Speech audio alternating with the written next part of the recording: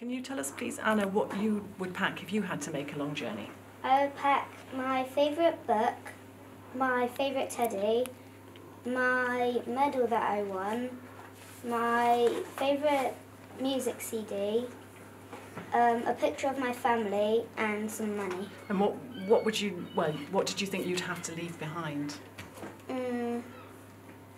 My bed and my wardrobe. But maybe you'd find that in another country. Yeah. And what's the medal? Why did you take the medal? Because my dad gave it to me. It's a special medal? Yeah. What is it? It's a medal that has the word winner on it, and he got it from his dad when he was a little boy. So it's very precious to him. These are things Yeah. that if you lost it, you'd never be able to get anything else like that again. Yeah. Hello, my name is Devon. So this is a blanket my mum got me when I was 1, and I've had it for a long, long time now. And you take that I would also take a dictionary. I would take a family photo just to remember my family.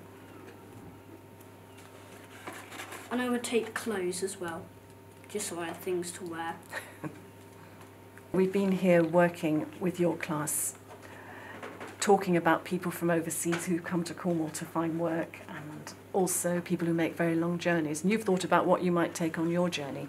Is there anything all this made you think about? Or were you surprised to hear about Mirabella's son, Petru? Yeah, it must have been hard to make such a long journey all the way from Romania. Yeah, and how do you think he might have been feeling? He might have felt worried. I think he probably did.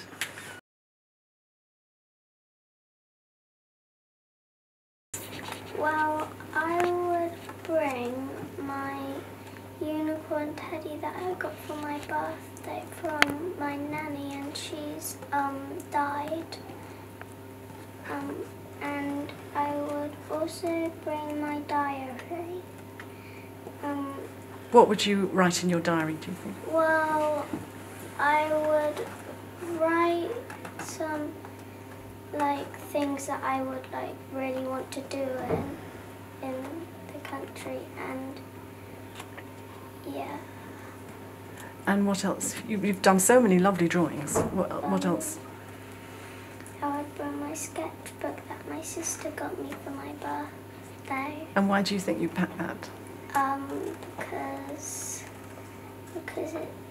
Because I've done so many really important pictures in there. So you'd take some things to remind you of home. What would they be? I would bring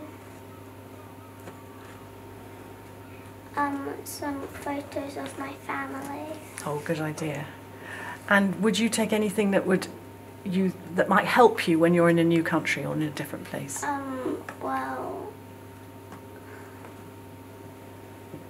I don't really know. No, not that you haven't packed it. No.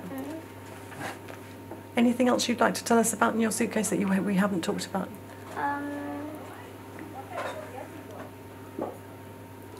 And I also got this unicorn keyring, and I won that in a prize. Because I go to Brownies and I won that there. And why would you take it with you? Because I guess it would remind me of Brownies, how much fun I had there. Oh, that would cheer you up in a different place. And did you enjoy learning Romanian? Yeah. And do you think you'd be able to talk to a new person, a boy or a girl from Romania who came to the school? Yeah. Yeah. Hi, my name is Stefano and I'm in Year 6.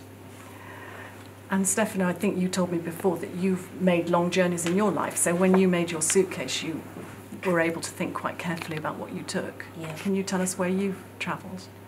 I was born in South Africa and I moved to Italy, and then I came to Surrey, then I moved to Cornwall. Oh, so you've made lots of journeys. And what did you think you'd take with you, the most important things? As you have made so many journeys, you probably know. I do remember that I used to have this teddy. It was quite small and blue. But yeah, I would take that everywhere I went. To remind you of, well, it's one thing that didn't change. I suppose you were in lots of different places, but that teddy never changed. Do you remember it being easy or difficult, or did you enjoy it? Or? No, it was very difficult. Oh. Because when we moved to Italy, when we moved to Surrey, my brother was born, and then we had to move, and it was a non-stop of my brother crying, so it was quite annoying at the same time. But he didn't know what was going on, so it was very stressful. But you've been here for a while now. Yeah. How long have you lived in Helston? 3 years. 3 years. Oh, well, that's a long time. Do you speak any Italian? Yeah. Ah. Can you say something for us in Italian? Hello is ciao. How are you is come stai. And bye is also ciao, but you can also say arrivederci. So if an Italian boy or girl came to Parc Eglos, you'd be able to help, wouldn't you, with your language? Thank you, Stefano. Thank you very, very much. You're welcome.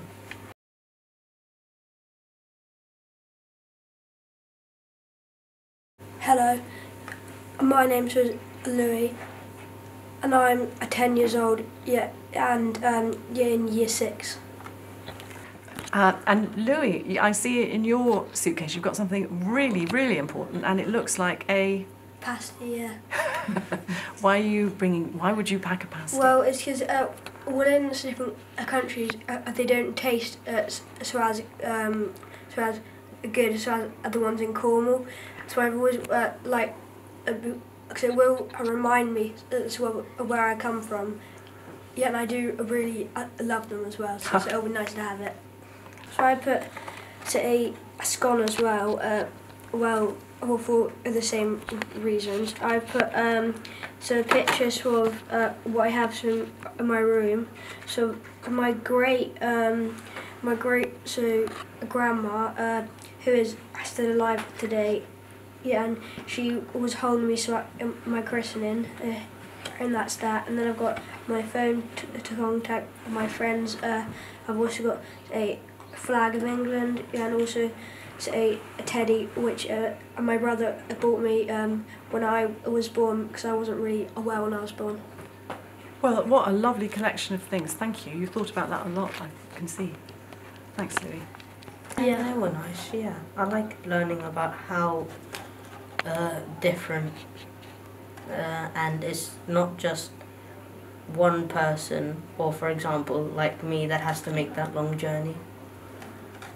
That was how interesting that you thought that. Yeah, and Louis, did you enjoy it too? Yeah, I did. That's what I think about it. So it actually made me understand as to how Stefano felt when he came over here, because I didn't really understand how say a big of a deal it was before Mirabella came along. Well, hey, thank you very, very much. That's fantastic. It makes us feel it's worthwhile too, so thank you both.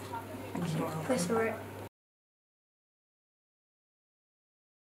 Draw my teddy bunny and some photos and my very special book and my watermelon squishy what my great-great-granddad bought me.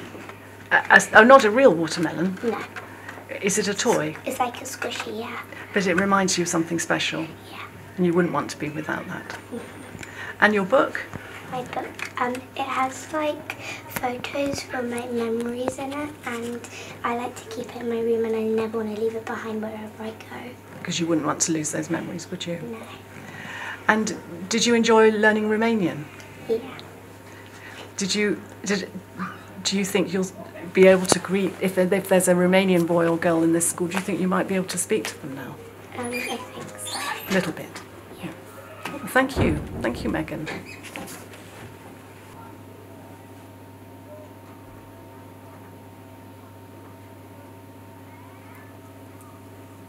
Hello, my name's Bodhi. With like control game thing that you Oh, like a remote, a kind of. Oh, okay. And then, so you were very practical. You thought about things that would help you. Food, I can see. A torch, that's very good, and a duvet. And then what? Some of the things you had to leave behind must have made you a bit sad, because I can see some things that could have made you a bit sad. Can you tell us what you would have had to leave behind? my pets. Yeah. Well, maybe there'd be a way of taking them with you. I don't know. And your toys. And I see you've also written some words about how you think you'd be feeling. Can you tell us?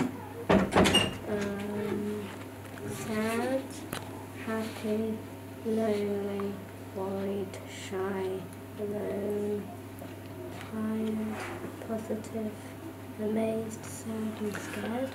Well, I'm pleased, Bodhi, you put some good words at the bottom, because journeys are exciting as well as difficult, aren't they? Because as you say, you could feel positive because you're going to do something new, and amazed perhaps at all the new things you'd find. So there are two sides to the coin, but that's really good. Beautiful colouring in and drawing. Thank you. In my suitcase, I will bring a picture of my mum and dad, because I will miss them and they are special to me. And I will bring my necklace that my mum gave to me, and I will bring a cheese and onion crisp, because they are my favourite type.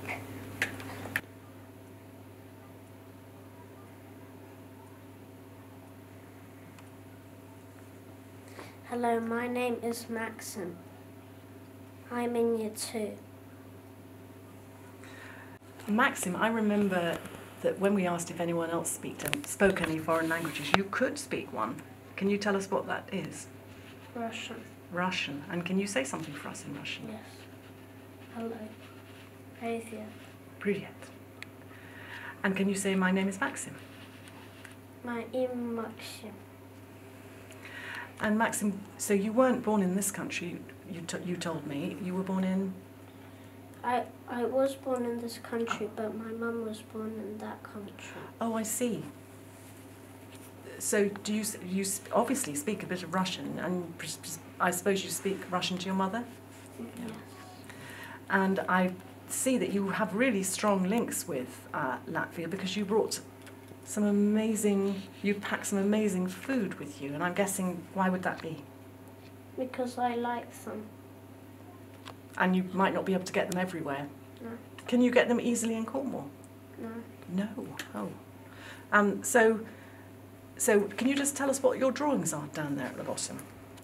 I've made some ham, some sausages, and a drink. A special drink that you can only get in Latvia. Can you read us what you wrote, please, at the bottom? If I was going on a long journey, I would take my favourite Latvian drink called kvass.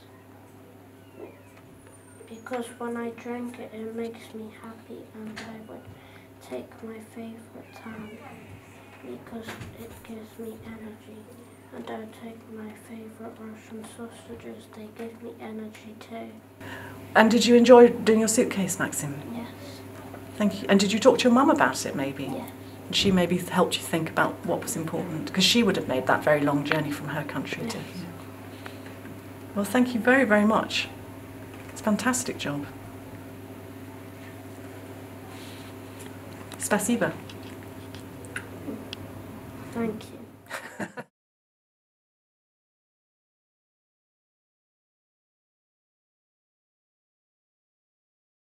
I pack a teddy for one of my favourite books, a picture of my extended family, a picture of my 2 cats, seeds from my country, a necklace, a flag from my country, a watch, a coat, arts, a sleeping bag and gingerbread. I was interested, you said seeds. Which seeds did you think? Like flowers. Oh, to remind you of home. Yeah. A good idea. And I see on your suitcase you've also written how you might feel. So can you tell us how you think you might feel? I'd feel worried, petrified, distressed, anxious, scared, sad, angry, upset, emotional and frightened. Very good, Alana. And what do you think you'd have to leave behind? A bookshelf, a bed, a table and a bath. Things you couldn't fit in your suitcase, but hopefully you'd find them in your new country.